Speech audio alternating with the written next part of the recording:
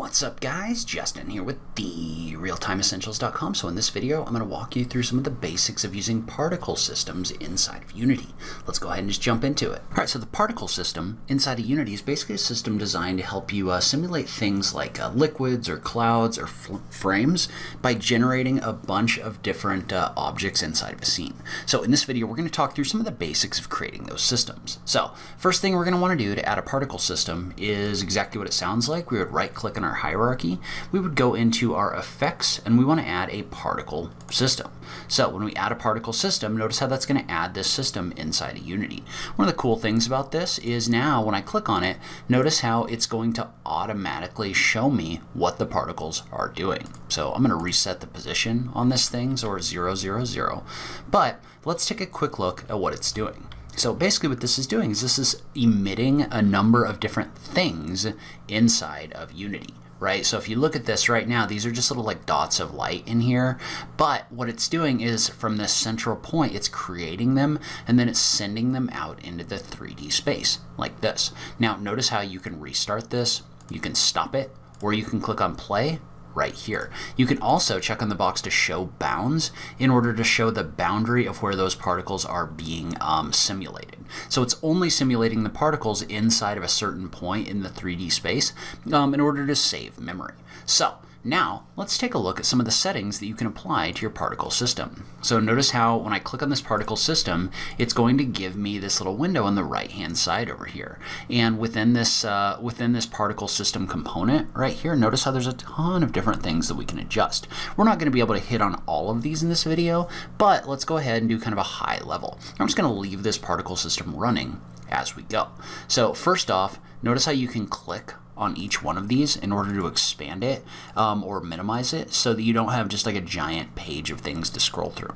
But you can adjust like the general settings for the particle system here. So you can adjust things like the duration. So first off, you've got this option in here for the duration of the particle system. So it doesn't really matter right now because this is looping. If we were to turn this off and then play our particle system, what is it going to do is it's going to run for 5 seconds and then it's going to turn off. See how this stopped emitting particles after 5. So if you leave this on looping though, then it's going to run forever. It'll just loop over and over and over again.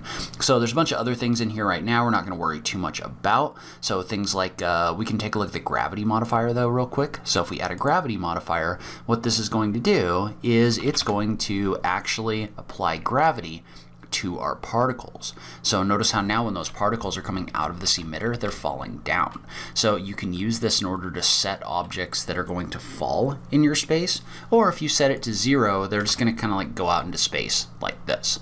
We're not going to worry too much about the rest of this for right now, other than note that you can set a maximum number of particles that this is simulating in your scene at once in order to kind of control the memory usage a little bit. All right, so now the emission settings is going to allow us to set how many things are being emitted. So this is telling us we're going to emit 10 particles per second. Well, if we were to jump this up to 100 particles per second, notice how this is going to create a lot more particles like this. So you can also adjust your rate over distance, which we're not going to worry about too much for right now.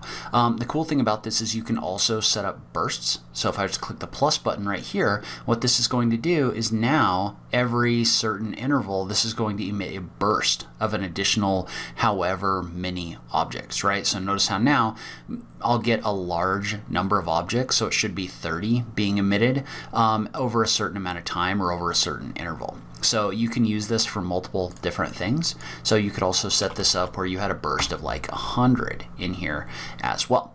So notice how if I set these bursts to a different time and a different interval, then I'm going to get multiple different bursts in here. So you can see how I'm getting a burst of 30 and a burst of 100 right here. So lots of interesting things you can do with that. But for now, let's drop this back down and let's jump into the next section, which is going to be the shape of the emitted objects. So what the shape is going to do is it's going to set the shape that this emits objects. So for example, right now we've got a cone, and the cone is going to emit objects in the direction of the cone.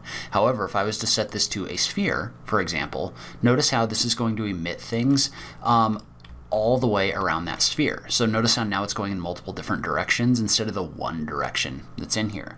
You can adjust the radius of the sphere as well as the thickness of the sphere in here as well. Those are just going to adjust what the objects are emitting from.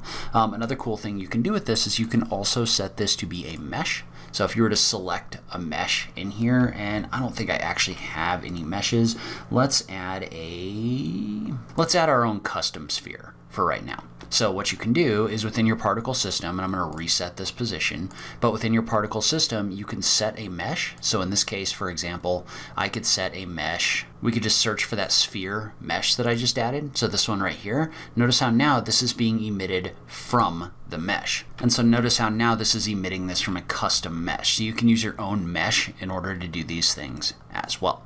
And you can also adjust like the scale of that mesh. So like for example, if I was to tab in here and set this like this, notice how these are now going to be emitted based on whatever the size and current location of this is. There's a ton of other functions in here as well. We're not going to worry too much about them right now. Align to direction is going to set whatever is emitted so that it doesn't align to your camera. It basically aligns to whatever direction it's facing in here. But for now, let's set this to something like the donut, which is a really interesting one. You can adjust the radius.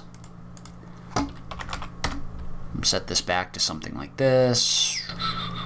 And we'll turn off align to direction for right now. So that shape is going to give you a lot of control over how these are emitted. And actually, let's go back to our cone. So we'll switch this back to our cone for right now. So now there's a ton of other things that you can do with this. So for example, velocity over lifetime is going to set if the object starts fast and then kind of slows down. So for example, if I adjust my Z velocity, these are going to move faster in the Z direction. You can set the velocity over the lifetime here. You can also limit that velocity over the lifetime. So what you can do is you can adjust the damping up a little bit. So notice what the damping is going to do. Let's go ahead and set this to like 0.01 or something like that. Notice how these particles are now coming out fast and then they're slowing down over time. So you can use this in order to control the overall speed of your particles over time. And so one thing I kind of skipped over before, which I want to get back to real quick, is notice how right now if I move this, the particles are going to move along with it, right? They're kind of like linked to this object right here. However, if we go back into our particle system settings at the very top and we set our simulation space to be world rather than local, what that's going to do is that's going to leave those objects inside of your scene and they're going to be simulated as a part of the world rather than just being linked to the location of the object that's emitting them. So you can use this in order to do a lot of interesting things with actual like moving particles. You could use this to like set like smoke or something like that that kind of like stays moving in a direction long after the object has moved on. But then down below, what that's going to do is that's going to give us the option for inherit velocity. And so what inherit velocity is going to do, if we look at this top down, is notice how right now these are kind of going out in a forward direction. But if we move our object, notice how you're getting some diagonal movement in these actual particles right here. So because you're getting that diagonal movement in here, it's because they're inheriting the velocity from the object. And you can set how strong that effect is by adjusting this value. So if I set this to 0.05, notice how you're going to get more velocity applied to your particles. All right, so we're going to run through a couple of these kind of quick just to focus on some of the other stuff that's in here. Lifetime by emitter speed is basically going to set them up so things will last longer depending on what the speed was of the emitter. So whatever speed this is moving is going to affect how long those last. Force over lifetime is going to be somewhat similar to velocity over lifetime. So it's just going to control that force and allow you to kind of like slow that down over time. And now I want to take a look at color over lifetime, because what that's going to do is that's going to allow us to set the color of these particles in here, and we can click on the gradient editor in order to do that. So let's say, for example, that we've got a color inside of our scene. So let's say we've got like a bright orange or a bright yellow or something like that. So let's say that we've got something where we're emitting like some sparks or something like that. We want these to be super bright in the beginning, but then in the end we want them to transition to kind of like a lighter red color, right? So you can kind of select the red color over here, almost as if they're like sparks or embers that are kind of like cooling off. But if you look at this, notice how what it's going to do is it's going to take them from the beginning, from this color right here, and it's going to change the color of the objects over the lifetime. So you can use this to simulate different real world effects.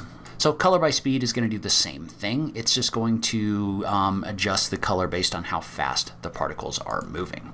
So size over lifetime is another one where you can use this in order to generate things that are either smaller at the beginning or larger at the beginning and get smaller. So if I was to take this, for example, click on this little button right here and pick this other curve, notice how these objects are going to be large when they begin, and then they're going to be smaller when they end. So again, you can use this for different things like sparks, that the further away they get, the smaller they're going to get.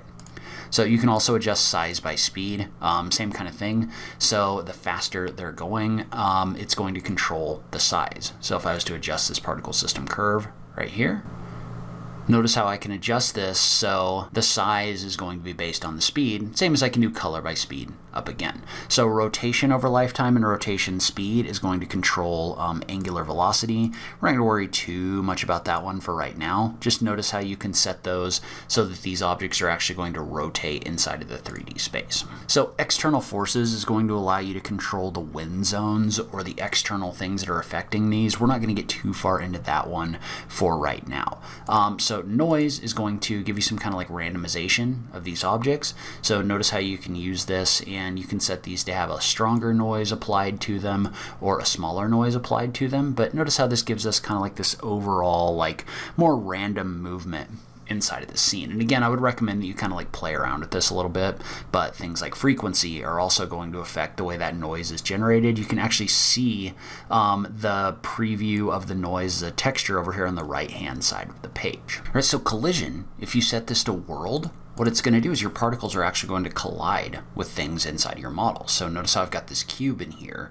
Well, these particles are actually bouncing off of this cube. So you can use this in order to set actual collision in here. There's a lot of other things you can do with this. Like notice how, for example, you can set your bounce to be stronger, that kind of thing. But in general, this is going to allow you to calculate those collisions. So triggers is going to allow you to execute a script code based on if those particles are inside of a shape. We're not going to worry too much about that one for right now. So sub-emitters is going to give you the ability to have particles emit additional particles. So if they like bounce off of something or something like that, you could set this where these are going to emit more things. All right, so lights is going to allow you to attach lights to your particles. So notice how here, for example, I've added a point light in here. So just a test point light. And what it's doing is it's actually setting these up where each one of those points are emitting light. All right, so trails is going to allow you to set this up where basically each one of the particles has a little trail coming off of it. So notice how it's pink right now. The reason it's pink is because inside of the renderer mode, you need to apply a material to this in order for this to work. So in this case, I'm just going to pick like a bright orange material. We're not going to worry too much about which one for right now, but notice how you can set things like the ratio, meaning you can set it where like 50% of these are going to get a trail. You can set these where you can adjust the width right here. So notice how if I make the width bigger, then it's going to make them wider, obviously. So you can use this in order to generate trails coming off of your particles as well. I'm not going to worry too much about custom data at the moment. All right, and then finally, you can also, instead of generating these 2D billboards, you can actually in your render settings set this to be a mesh like this. Then you can pick a mesh right here, and you can actually use this to generate those 3D meshes inside your scene. That gives us a lot of really interesting possibilities for what we can do with particles inside of Unity. Like for example, we could jump back up here and we could set this so there's a gravity modifier, right? So I could set this to like 0.1, something like that. Notice how these are now going to fall. So for example, if I was to make this way wider and bigger and then go back into my particle system, notice how it's going to interact with that. So you can use this to do some really interesting stuff inside of Unity. So that is a super high level run through of particles in Unity. In the future, if you're interested, we can look at creating more specific effects. So anything from like fireworks to really anything that we want to create, smoke, other things like that. So leave a comment below, let me know what you're interested in, or if you have any questions. As always, thank you so much for taking the time to watch this, and I will catch you in the next video. Thanks, guys.